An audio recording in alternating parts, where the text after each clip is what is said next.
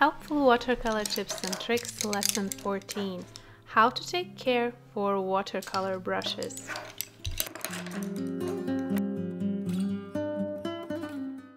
With the help of a brush, we can turn real flowers into beautiful painted artworks. It is important to take good care of gentle watercolor brushes. First tip. Never ever leave your watercolor brushes standing in water jar. Instead, place it on your palette or leave it on a table. Second tip. Never leave it in your color box where the watercolor brushes are freely moved. Instead, place it in a brush case where they are fixated no matter in which direction your brush case is standing. Third tip. When you are mixing watercolors, don't use your finest tip brush. Instead, take a round synthetic brush or an old brush and you can mix watercolors without worrying that the finest tip will be ruined. Fourth tip. When you are washing your brush, don't rub it against the bottom part of water jar. Instead, hold it right above the bottom part and wash it. Fifth tip. When you are painting, be gentle. Use the tip of the brush. Don't push it against the surface. Rub the surface with your finest tip brush. For those purposes, there are different types of brushes.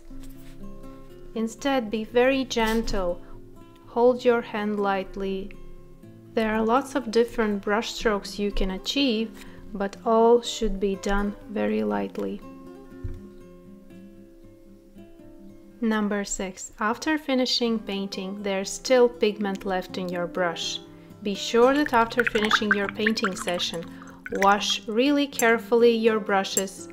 Clean it in paper towel by rolling so that all bristles are together. Till the next painting session. Number 7. If your brush looks something like this, you can fix it. Wash it really carefully. Again, don't rub it too hard. Take really good care of bristles. Take liquid soap and roll it by covering the whole bristle part. Leave it to dry completely. Watercolor brushes are an essential tool for any artist who wants to create beautiful, delicate paintings. But if you want your brushes to last as long as possible, it's important to treat them with love and care they deserve.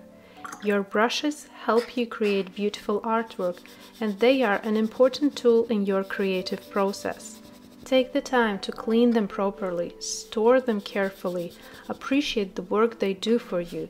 Use finest tip brushes for finest work. All the hard work, like mixing watercolors and creating special effects, leave it to older brushes or more simple brushes.